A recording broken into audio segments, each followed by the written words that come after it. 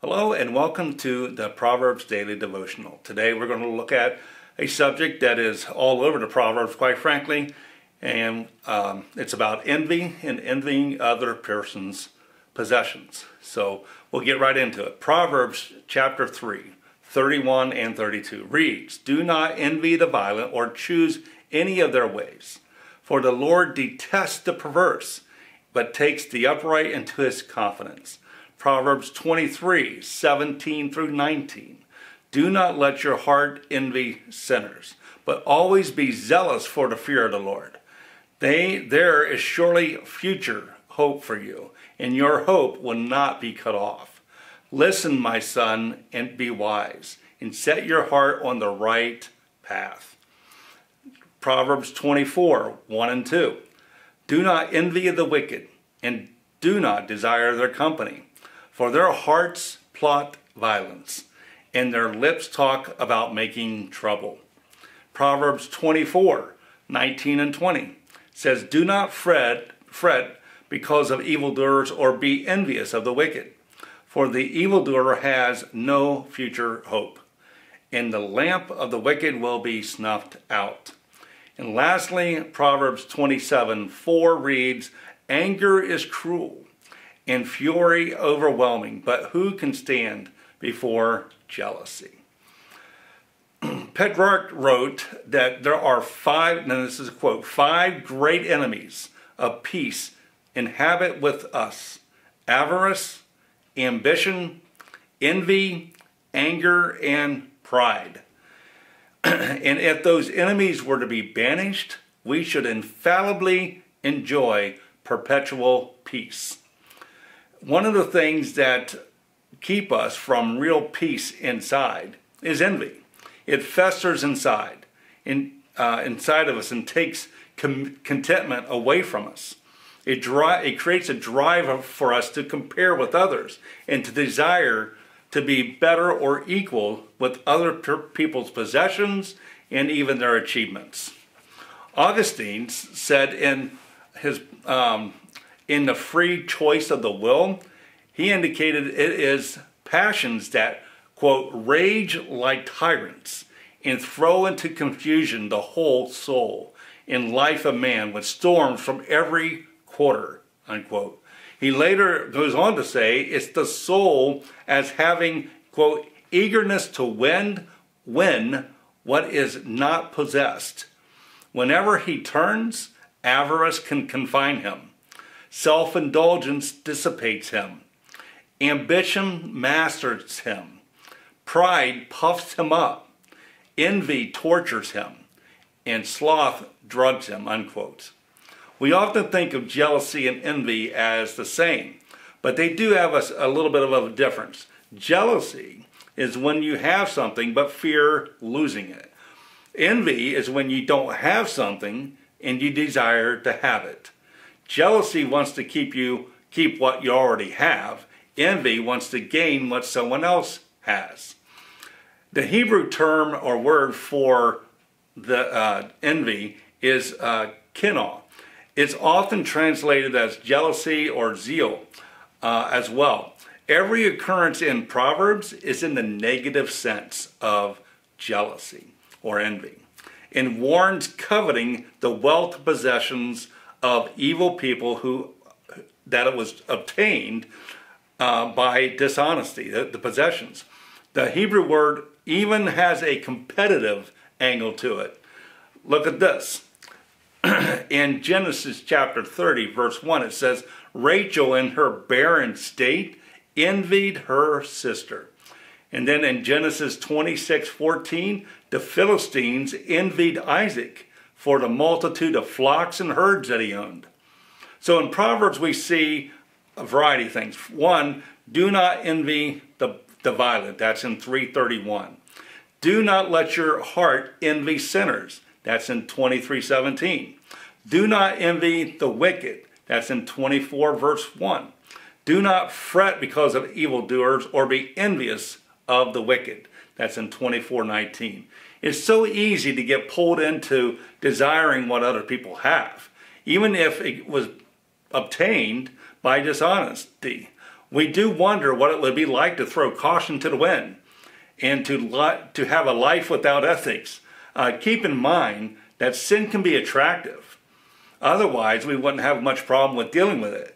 The pleasures of sin might be short-lived, as they talk about in Hebrews chapter 11:25, which states the fleeting pleasures of sin, but they are not dull and boring. That's the whole problem with sin, is that they're actually attractive.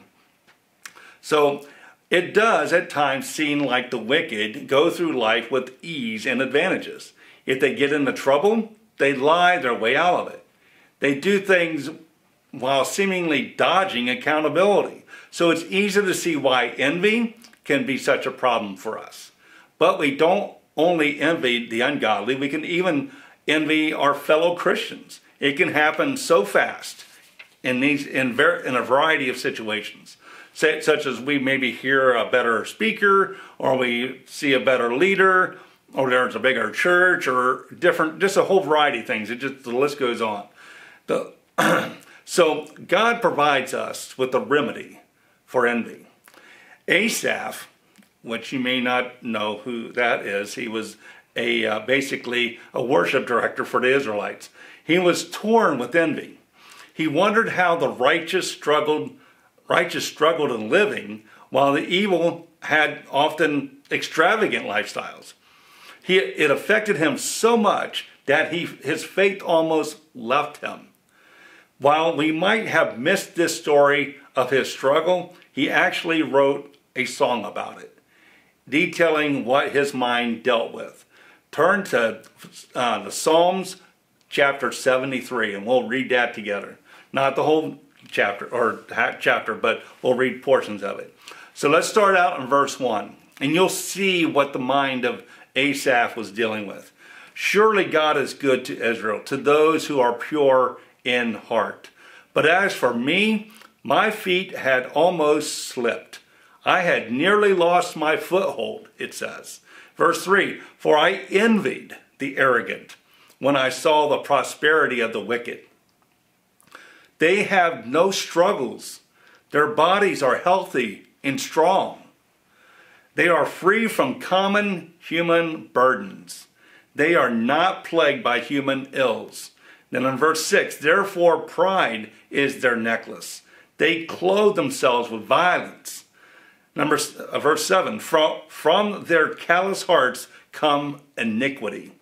Their evil imagination have no limits.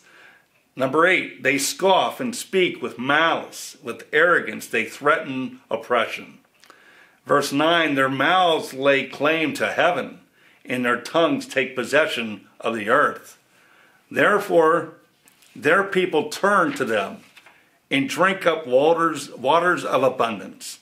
Verse 11, they say, how would God know? Does the Most High know anything? Verse 12, this is what the wicked are like, always free of care. They go on amassing wealth. Verse 13, surely in vain I have kept my heart pure, and have washed my hands in innocence. All day long I have been afflicted, and every morning brings new punishments. You can sense the pain and frustration in Asaph as he was, writing that. It just comes off the page at you. But Asaph actually found deliverance from this feeling. So let's read on. Drop down to Psalms, still in the same chapter, 73, but in verses 16 and 17. When I tried to understand all of this, it troubled me deeply.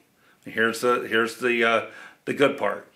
Till I entered the sanctuary of God, then I understood their final destiny. So the chapter continues on after that, outlining what the wicked's final destiny was. So let's review the ways that Asaph did to resolve his feelings and get over this envy that he had.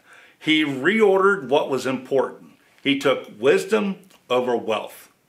He changed his view, eternal over worldly. He assessed and adjusted his values. Deeper relationship God with any other treasure. So envy, while we might be able to ignore it for a while, eventually it will consume us. If we focus on what others have and become envious, it will rob us of that peace that passes understanding, and we will become resentful and eventually envious and destroy us. As Solomon says in Proverbs 14:30, he says that envy rots the bones.